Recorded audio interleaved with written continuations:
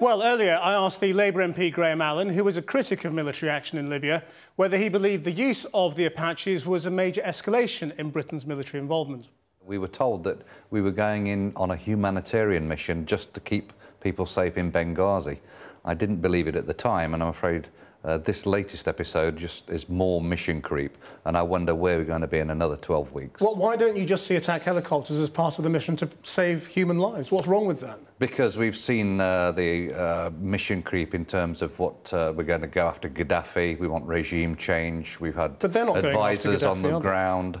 I just wonder what's next, and this is just yet more. I listened to Lord Dannatt, the former chief of the General Staff, and he said that this is implied in the terms of what we discussed in Parliament and what the UN discussed. It was never implied, and I think had we known then, when we had that vote in Parliament, I think many, many more colleagues would have expressed disquiet about this expedition to Libya. But the UN resolution didn't say no helicopters, or you know, we'll only bomb from 20,000 feet, and neither did Parliament. Parliament was pretty clear. It had a statement from the Foreign Secretary.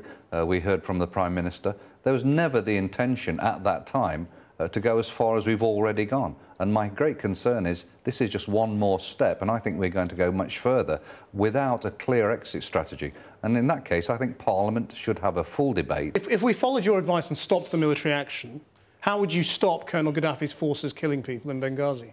I don't think that this has been an exercise in trying just to stop Colonel Gaddafi killing his own people. But you wouldn't stop him, would you? Colonel Gaddafi has been a dictator and a vile person for the last 20-odd years, when the British government's been quite happy to do business with him. But you're saying let him go on, then? No, I'm saying that there should be a really strong effort, as strong an effort as sending in ever-escalating levels of military intervention.